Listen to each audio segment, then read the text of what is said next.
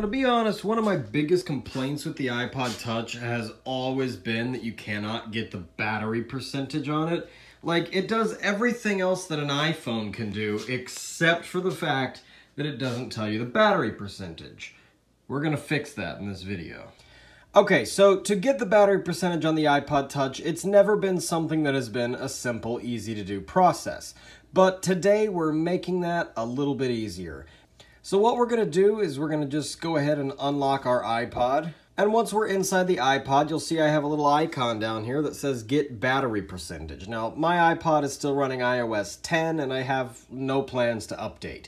But if I tap on this icon, you'll see that it opens up a workflow that I've created, and then it will tell me what my current battery percentage is on my iPod Touch. For those of you who don't know, workflow is basically Siri Shortcuts prior to iOS 12 and Apple's acquisition of the app Workflow.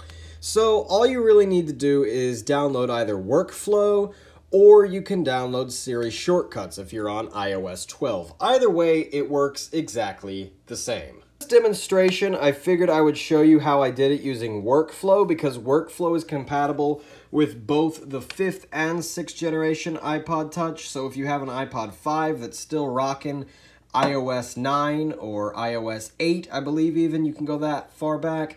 So all we need to do is create a new workflow. Simply tap on the option and it will ask you what you want to create. We're just going to do a normal one here. And then at the bottom, we'll go down to Actions and search for the word battery. You'll see an option that says Get Battery Level, and it's basically that easy. Once you've created it, you can title it, pick an icon, but it's basically just going to run back your battery percentage as a text box. Now, no worries, if you have iOS 12 and you're using Siri Shortcuts, it's also possible to do it that way. I do have iOS 12 on this iPhone, so I'm going to demo how to do it in Siri Shortcuts. You can do it there as well.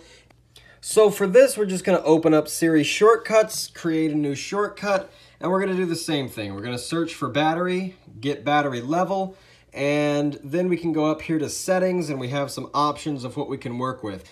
For this situation, I'm going to go ahead and color the icon, grab the battery indicator, and title the shortcut we'll just title the shortcut battery, and put the percent symbol on there. So now we have battery percent indicator up at the top, and we are going to add this to Siri, so you can do this on an iPod Touch as well. So we're going to say, what is my battery level? Just like that, we've added it to Siri, and we are done. You can, of course, add it to your home screen as well. So you may be asking, is this legitimate? Does it really work? Is my battery really 100%? Yes. Yes, it is. So yeah, the iOS 12 one was created on a phone, but just to be fair, you can do it on the iPod Touch as well, and you can use either Workflow or Siri Shortcuts, depending on what version of iOS you have, to get the desired results of your battery percentage. So if you have a 5th generation iPod Touch that can't be updated past iOS 9, this is going to work for you as well. If you have the 6th generation, you can also upgrade to iOS 12 and just use Siri Shortcuts. So that's a quick way to get your battery percentage. I hope this helped a lot of you guys out. If you found this video interesting, I urge you to check out my other Siri Shortcut video where I show you how to spam your friends using Siri Shortcuts.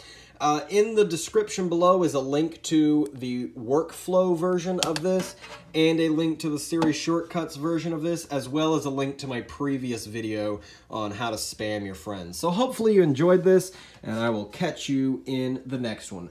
Out.